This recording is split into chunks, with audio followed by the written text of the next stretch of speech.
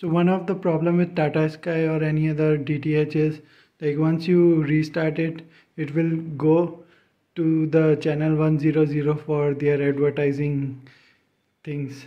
So they will deliberately don't want to like switch automatically to the previous watch channel.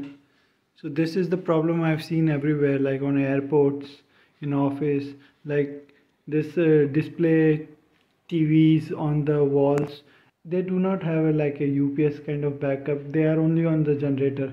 So like once the generator kicks in, the Tata Sky will start automatically and it will go automatically to 100 channel.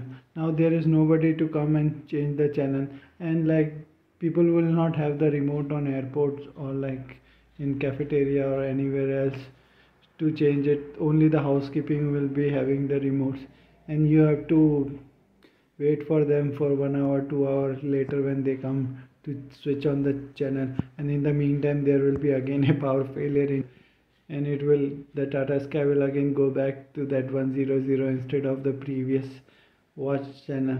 So here, like using this IR module, once you start the TV, it will automatically switch to the Tata Sky.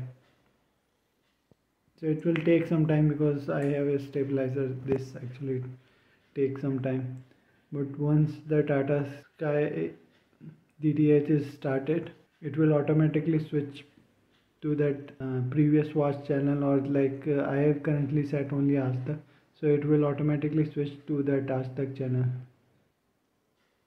Channels and more than 5,000 movies in the first month, absolutely free. Also, to watch your favorite content on your desktop, visit watch.tatasky.com.